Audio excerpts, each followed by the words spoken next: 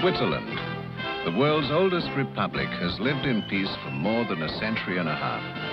But all good things coming to an end, that peace was abruptly shattered.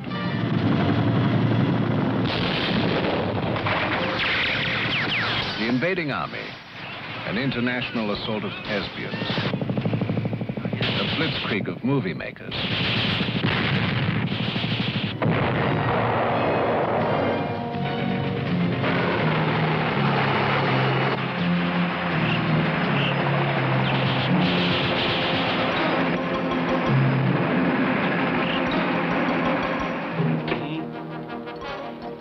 Excuse me, sir. Commander Bond to see you. Shame in. Aye, sir. The film responsible for the Alpine attack is On Her Majesty's Secret Service. In it, George Lazenby makes his screen debut as Agent 007. Unusually small for an Nymphalis polychlorus. In James Bond, author Ian Fleming created a character of mammoth proportions. Secret agent, defender of freedom, Don Juan, a superego who transcends mere human form. However, a human form is necessary to portray Bond on the screen. Following the greatest talent hunt since the search for Scarlett O'Hara, George Lazenby becomes James Bond on Her Majesty's Secret Service. Sorry, ma'am. What kind of a man is James Bond? I think he's a little bit of every man.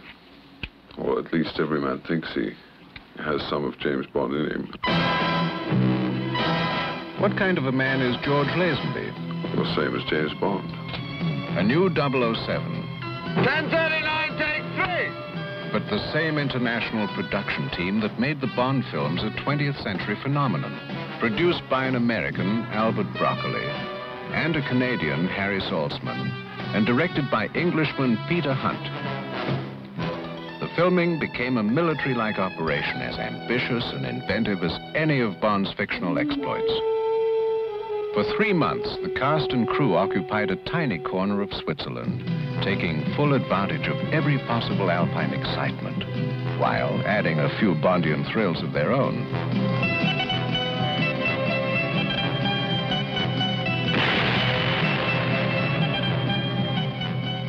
Oder müssen wir sie euch sofort hinaufschicken? Bitte kommen. The international atmosphere of the production can be sensed everywhere, from the crew to the cast itself. Lazenby is Australian. The girl Bond marries, Diana Rigg, is English. This was a mammoth production. I mean, an epic.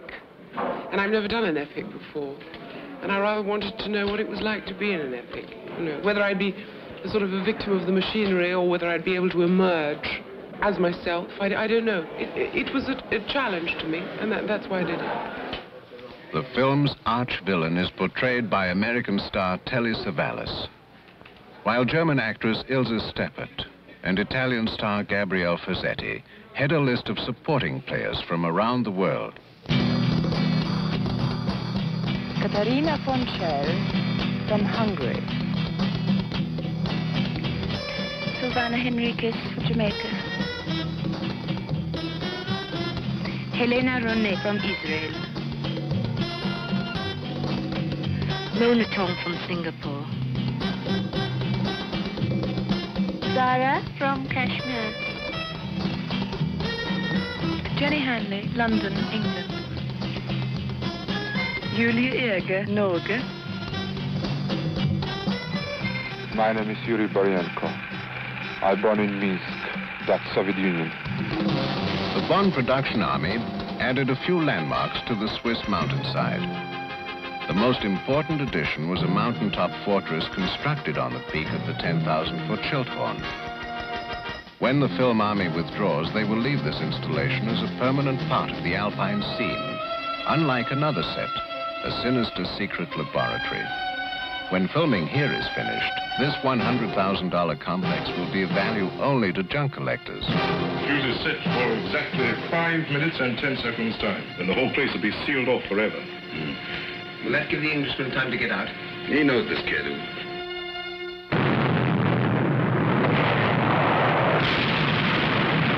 Like any army, the Bond production team requires many specialists.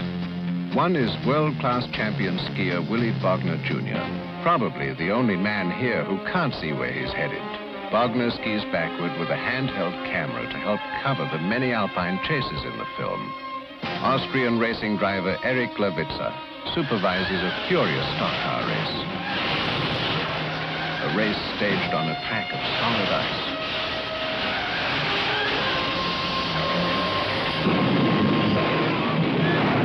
Stunt director George Leach commands the kamikazes of the production. So far we've done 2 fights with the new James Bond, and he's really a good man of action. We're not allowing him to have any doubles. He's got to do all the fighting himself. He's going to do everything the hard way, and he'll do it very well.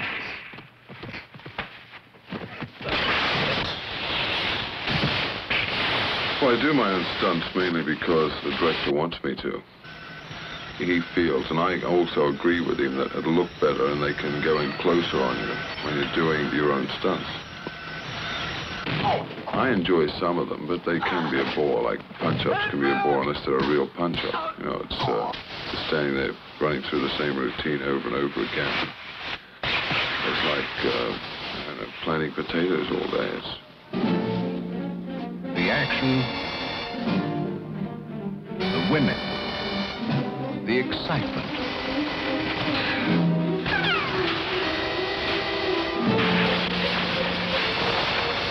The world of James Bond has invaded Switzerland.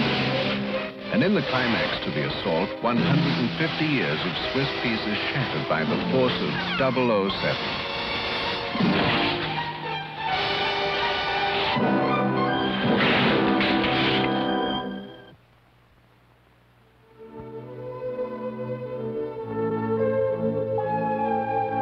The movie makers have gone. Peace has returned to Switzerland.